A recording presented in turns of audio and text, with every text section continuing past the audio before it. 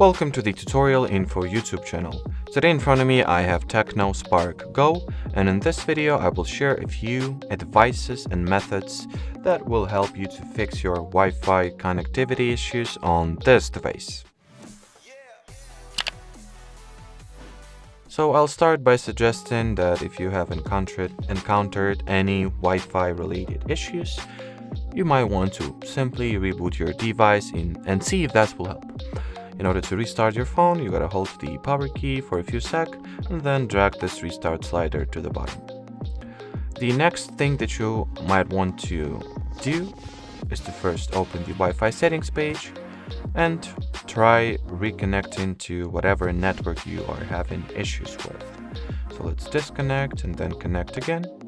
Another similar troubleshooting method is to forget the Wi-Fi network and then connect yourself to it again, which you can do by opening the network details page, then going for the forget option over here, and then simply reconnect your device to this network.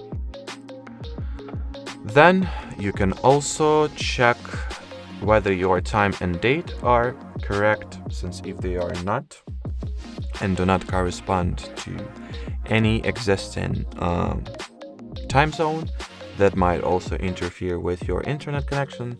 In my case, as you can see, there is this limited connection thing shown, and well, as you can clearly see as well, my phone is indeed connected to a Wi-Fi network. The connection is stable, but there are some issues with the internet and data transmitting, so I will not be able to use internet, unfortunately, even though my connection is active.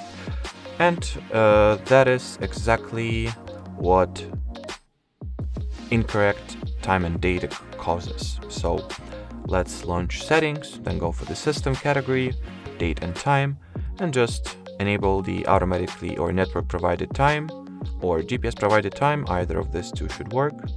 So now the date and time are correct, and I can start using the internet. So let's open the Play Store again and see if we are connected to the internet now and can use it. Yep, indeed we are.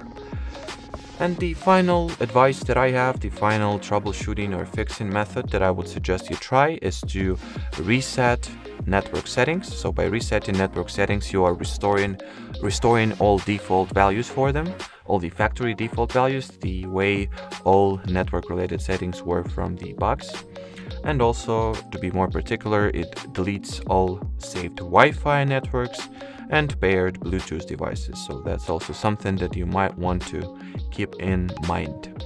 Anyway, in order to reset the network settings, you will need to launch settings, then system, reset phone, reset Wi-Fi settings, then select the SIM card you would like to reset the mobile preferences for, and then tap at the reset button. As you can see, the Wi-Fi connection disappeared since all remembered Wi-Fi networks were forgotten, should I say.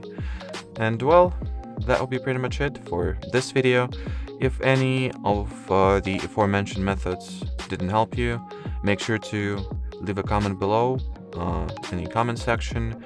Just describe your particular situation in as much details as you can, and we'll sure try to help you. So thanks for watching, thanks for your attention, and bye bye.